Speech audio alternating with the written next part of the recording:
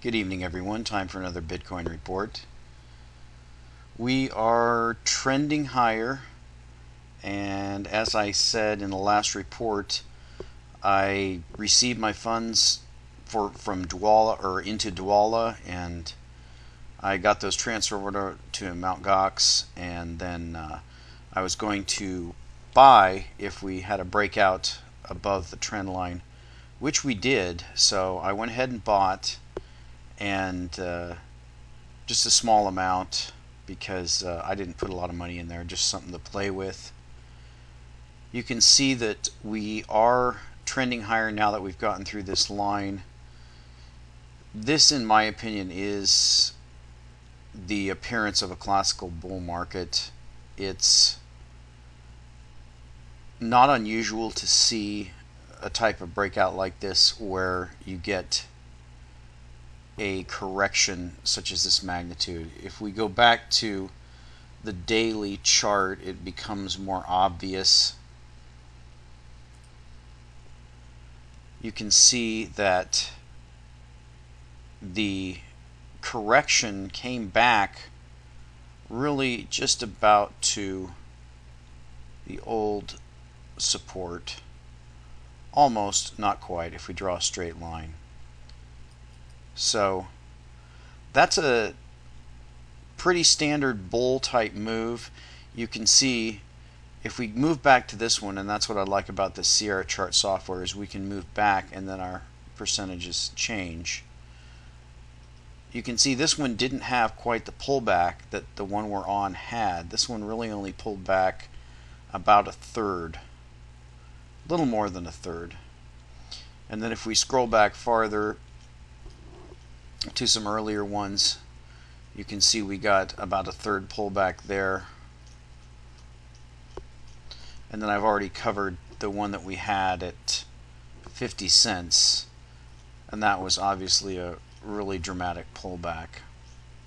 So it's really pretty much following a standard bull market scenario. I know a lot of the critics have come in and said that it's a crash and that it's all over now, but really the fundamentals in the chart doesn't support that at all. We're still on an obviously increasing volume trend. You can see a pretty strong increasing volume trend. That's more money coming in and buying bitcoins, which isn't surprising. I took notice when we first had this move right here. Reason being that it came to my attention. I actually had someone that I work with who pointed out to me a number of months ago, and I said I would investigate it. And then, of course, because I have a silver channel in the silver community, I had noticed a lot of the controversy about Da Vinci and his following of bitcoins and all the people attacking him for it, but I really didn't have the time to examine it for myself. And now that I have examined it for myself, I'm pretty much convinced that it is the real deal and that it's going to move a lot higher. I think the price is pretty much an indication of the validity of the concept. As more money pours in, that's going to be a confirmation that the Bitcoin idea works and that it's valid, and that although there's some flaws, those will probably be fixed. So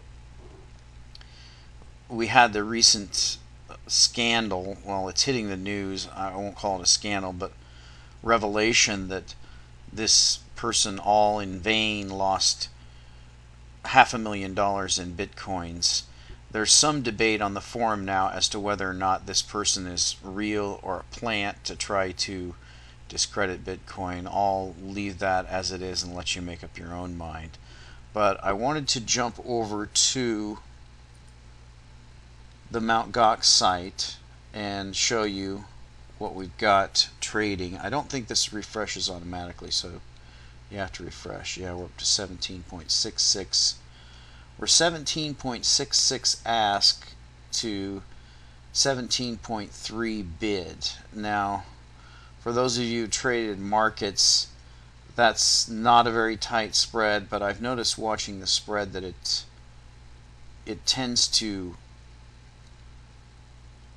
tighten up real close and then it widens out. It's obviously not the most liquid market, but it's becoming very liquid. You can see that my account has 6.16 bitcoins in it. If you remember, I deposited $99, and if you go to account history, you can see how my fills occurred. I'm not really sure what system they use. I think they just try to use the best fills, but it's pretty interesting that I have exactly $0. So it's a more efficient system than stocks or futures, which is really surprising. It bought me all the bitcoins I wanted. You can see my fill prices. I got filled at $15.95. That's the low fill, and I got filled at $16.07. That's the high fill. So it looks like it was pretty active at that time. So I'm pretty pleased with it. I have at least a toehold in this market. Not being an early adopter, it's difficult to get involved in something, but I've learned from silver that you just have to jump in and buy and get a position, and then you can trade from there. So I'm going to be tempted to try to trade the technicals and sell the spikes and buy back in, but as I pointed out on my silver channel, in the studies with Jesse Livermore, etc., that can be a very dangerous thing because a market can run away without you. So I'm probably going to do something more like trade with a portion of the position rather than trade the entire position in and out, because if the market does run away, I don't want to be left out. Now, it's fortunate that the market trades 24/7, 365, so that gives you an opportunity to get in and out all the time, which is just fantastic. But you want to make sure that you back up your stuff, and that's why I'm going to jump over to the next topic, which is the TrueCrypt software. And I just wanted to run through that real quick so that people could see how to do that. It's a real simple, free, open source encryption program, and what you do is you download it, and I'm going to download the Windows version because that's what I'm running. Save the file. It's just a small file.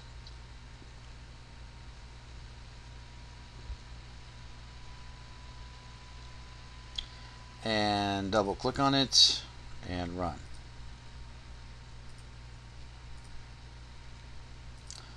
Go ahead and install it. I'm just going to put a desktop icon. Actually, I'll do that for all users. And I don't need a restore point at this point. So we will install the software, and once it's installed,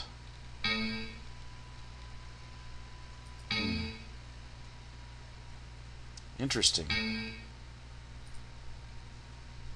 Okay. Let's try that again. I don't know why it can't find a file that it's trying to install. Cannot find the file specified. TrueCrypt driver. Okay. Well, I guess I'll have to do that on the next one. I actually downloaded and installed it, and then I uninstalled it so that I could do a walkthrough on this.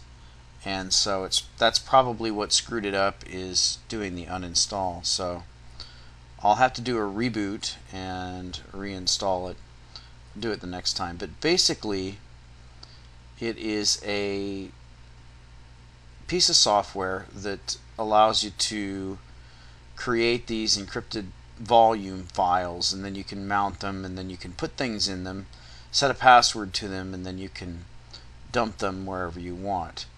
And it's something you can put your wallet in that only you have the password to.